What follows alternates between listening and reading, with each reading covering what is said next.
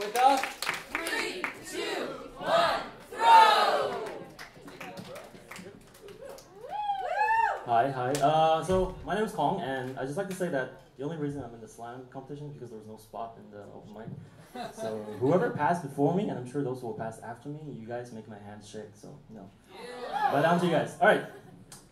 It's something I wrote called "Ironing the Fourth Letter." Stop looking so sad, they would say. It's just life, man. It's got dues that you have to pay. You know, often I tell myself the same, but when it hits, it's a whole new world, different game. What is it, you may ask? If only I could tell. It will be my condition, my illness, my curse, my living hell.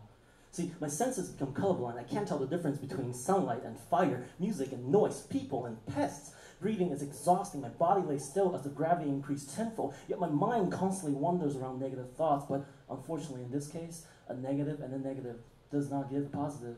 Just don't think about it, man, as if I had a choice. This is emotional waterboarding. There's no diplomacy. I don't get a voice.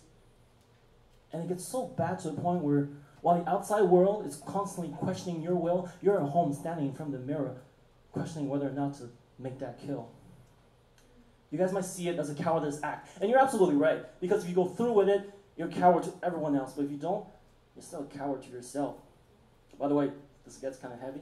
I guess I should have warned you. Be ready for emotional freight train. Choo-choo.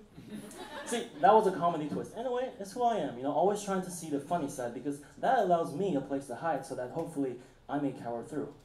Eventually it gets better. The nightmares becomes a memory that you bury in a distant cemetery. But just like a real cemetery, you get nervous when you walk by, afraid of the past connecting to you automatically like home Wi-Fi. And when it does, it's like a shitty song playing on shuffle and repeat that you can't pause, and the music gets louder and louder, like from that movie Jaws.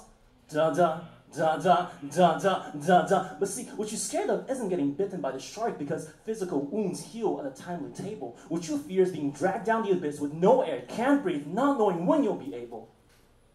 I guess that's why sometimes I don't smile. And no, by no means I would want you to take my shoes and walk them out, because that will serve absolutely nothing. Your life would just suck for a while. To be honest, I'm not sure why I wrote this. Perhaps it's my way of coping in survival. And I don't really have an ending, so I guess I'll just explain you the title. Ironing the fourth letter. No, it's not some expression. The fourth letter is D, another word for irony will be pressed. Yes, I suffer from depression. Thank you.